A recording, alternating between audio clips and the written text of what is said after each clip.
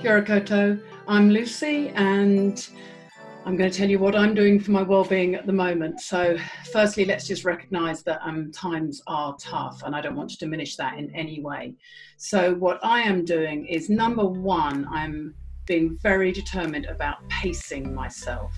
So I think, if I'm honest, every single day this week I have been taking myself off for a nano nap. And during the day, if I'm feeling anxious, then I practice box breathing, where you breathe in for the count of 4, you hold your breath for the count of 4, you breathe out for the count of 4, you hold your breath for the count of 4. So I go in, 2, 3, 4, hold, 2, 3, 4, out, 2, 3, 4, hold, 2, 3, 4. And it just gives my rational brain an opportunity to take over from my emotional runaway train brain. So I hope some of those things might help you too. And we're thinking of everybody out there who is trying to get through this together. Kia ora. Morning. Morning. Hey, morning everyone. Hey, Ismail, what have we been up to during this lockdown period? We've been going for a walk and watching movies, Yep. Workouts, jobs, and baking and reading. Okay. Anything else you want to say, everyone? Bye. See ya.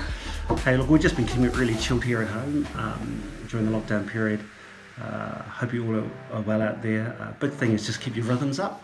Again, do the things that give you life. Like Ismail was saying, ours is to work out as a family together. We do some walks. Again, just keep it really chilled. Stay safe out there. We'll talk soon, eh? Kia ora. Firstly, the most important thing that I see and that I believe is right at the top of where our focus should be is hauora and well-being. So looking at te whare tapa whā, hauora, so we've got taha hene ngaro, taha wairua, taha whānau, taha tinana, and they're all interconnected. So looking at ways to enhance that whilst we are in this lockdown. What I've been doing with my rangatahi is I set up a lip sync challenge. That was in my first week. That was awesome. Got to see snapshots of my students that I'd never see usually, and same with me as well. I was a part of that, so I had to do a song. We're cooking blueberry muffins for whānau, and gonna try and bring whānau involved, get whānau involved into that as well. So building that, those relationships there as well. And so I'm building this narrative for them during this COVID lockdown, so that when I get back to school, whenever that is, we can go back and have a look at those lip syncs. We can go back and look at the feedback for their baking of muffins or anything like that. And that just maintains my connection with my students, so that when I go back to school, they're not having to rediscover me, and I'm not having to rediscover them.